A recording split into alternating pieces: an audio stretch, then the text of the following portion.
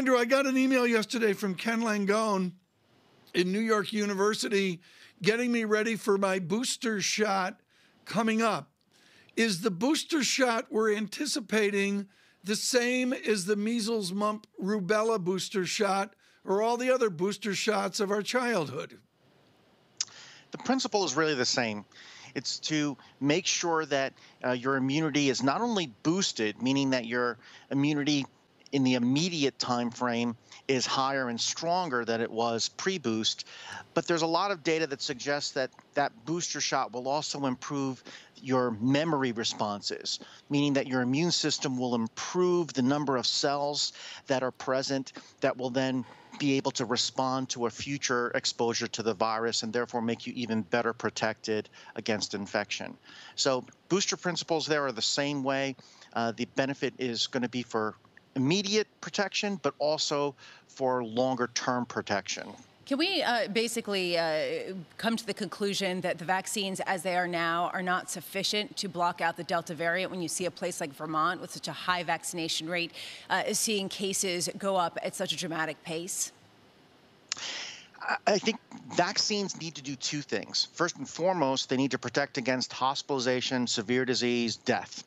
And the vaccines in the U.S. are doing that even against the Delta variant. We're seeing increases in the amount of breakthrough cases that are symptomatic in vaccinated people, but we have to put that in context. The vaccine is still providing great amounts of protection against infection, and this surge in cases is really being driven by unvaccinated people here in the U.S. Now, that's not to minimize the fact that Delta is a much more aggressive variant than any previous ones, and it's challenging our vaccines in a way that we really didn't think was possible a few months ago.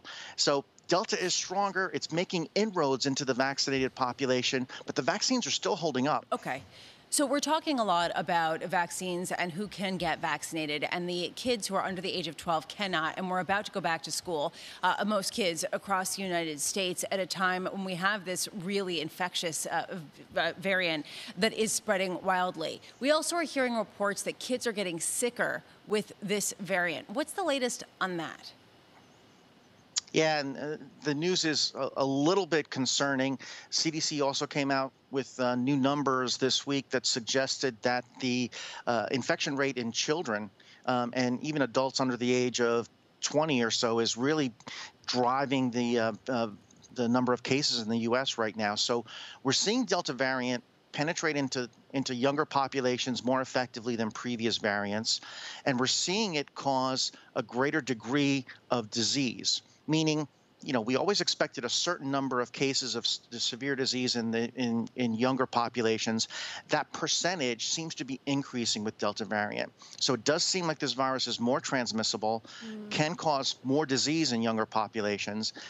And Lisa, like you said, we're gearing up to get back into schools at a time when vaccines are not available in a wide enough portion of that population to really provide that extra level of protection. So it's a concern going into the fall. What is the data? What is the science? What is the guidance on getting vaccines to those under 12, under 16, you name it?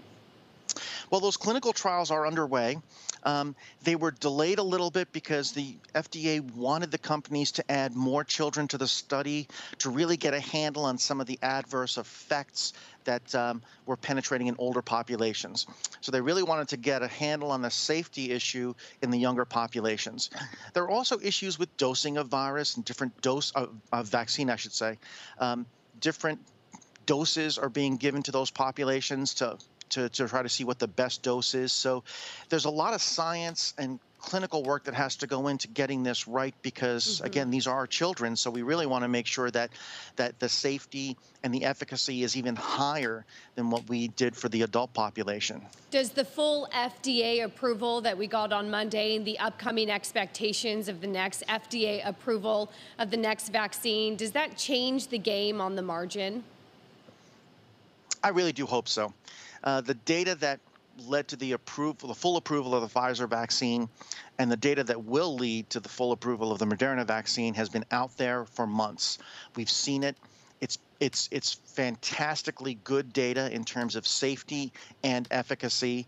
And this full approval, I really hope will drive not only more people to really sort of reconsider their decision not to be vaccinated and go forward with it, but at the end of the day, it may also validate mandates for certain types of work, certain types of activities, because we have the data. It's clear the vaccines are safe and are working.